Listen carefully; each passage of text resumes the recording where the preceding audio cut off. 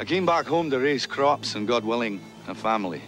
So you want me to marry you then? Well, that's a bit sudden, but all right. Is that what you call a proposal? I love you. Always have. I want to marry you. In a land of timeless beauty, William Wallace was a man of peace. I want to stay here with you. And I with you. You say you want to stay out of the troubles? If I can live in peace, I will.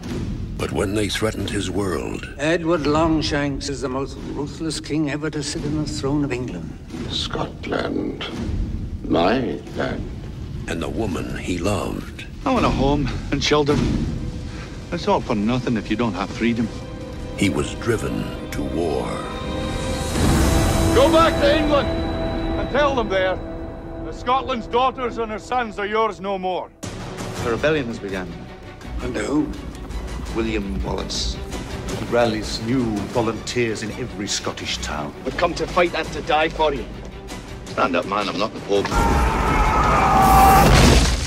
Pick a flock of your finest assassins and set a meeting. My lord, Wallace is renowned for his ability to smell an ambush. We'll dispatch our future queen with the notion that she comes in peace. Longshanks desires peace. He declares it to me, I swear it. You tell your king, William Wallace will not be ruled, nor will any Scot while I live. He waits for you at York. If you are man enough to come and face him. Why do you help me? Because of the way you are looking at me now. Where are you going? I'm going to pick a fight.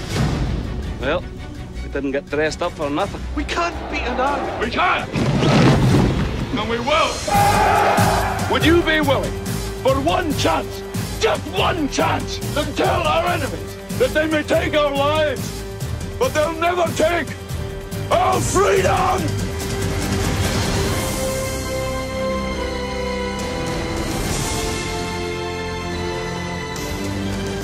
If we win, we'll have what none of us have ever had before. A country of our own. Mel Gibson.